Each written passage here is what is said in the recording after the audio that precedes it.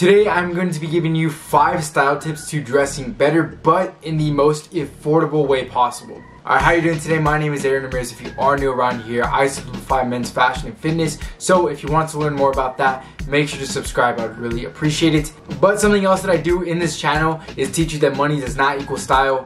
And today's video is going to be the perfect example of that, because these are 5 style tips that I used to do when I first started getting into men's fashion to dress better in the most affordable way possible.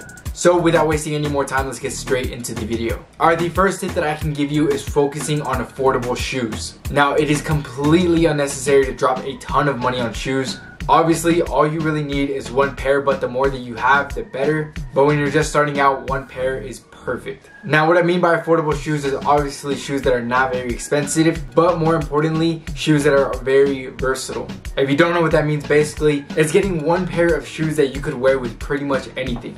Now, I have an entire video of a list full of shoes like this, but basically my top 3 are going to be Nike Blazers, Converse Chuck 70s, and Nike Air Force 1s. Those 3 shoes are less than $100 and go with literally everything. Now, like I said, those are my top 3 favorites, but if you don't like any of those, I have a video of a list full of those, so make sure to check that out if you haven't already. Alright, moving on to this second style tip. This is going to be shopping at the right places. Now, if you're on a budget, you're going to avoid crazy expensive places, and you're going to be shopping at places that you honestly didn't think of shopping at. Now, obviously, there are a ton of affordable men's fashion stores like ASOS, H&M, Forever 21. Now, these are great places, but they can also get pretty expensive. So instead, look at other places you might not have thought of, such as Ross, Marshalls, Target, or even Walmart. Now, I know this might come to a surprise to you, but I'm not lying to you. These places sell really cool things for a very affordable price.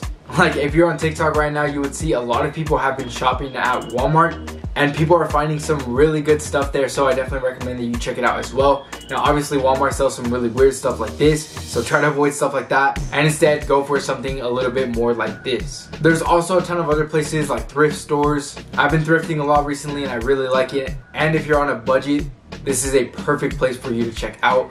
So check out your local Goodwill or whatever thrift stores are around you.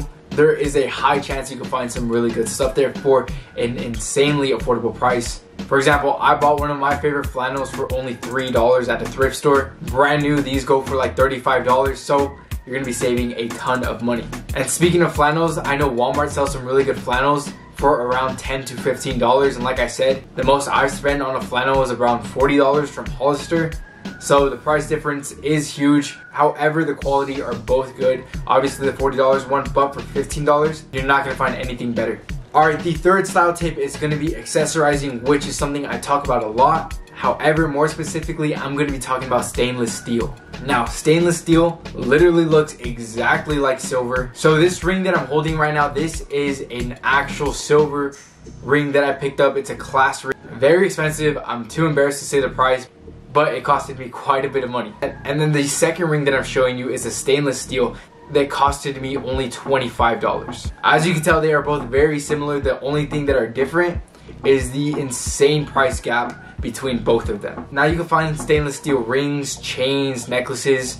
You can find these pretty much anywhere. Amazon's a really good place to look at. Even eBay is also a really good place to check out. The reason why I like stainless steel so much opposed to like something like fake gold is stainless steel actually won't turn your neck green, and it's a bit more high quality than something like fake silver or fake gold. Alright, the fourth style tip that I can give you is simple, plain outfits. Now, some people may argue that this is boring, but in my opinion, I think it's completely not. So me personally, I like to think that I have a pretty high range when it comes to fashion. I like to experiment with some trends. I like to experiment with logos, graphics, anything like that. However, for the most part, I always end up going back to simple outfits. Pretty much what I mean by this is I drop every logo, I drop every kind of trend, and instead I go to something very simple, like a pair of black jeans and a white t-shirt and a flannel. This is something very, very simple, very plain, but it looks really good. The reason why I'm suggesting plain outfits to look good affordably is because you could pick up everything like this for a very affordable price. So I know H&M sells some t-shirts for around $7, some jeans for around $25.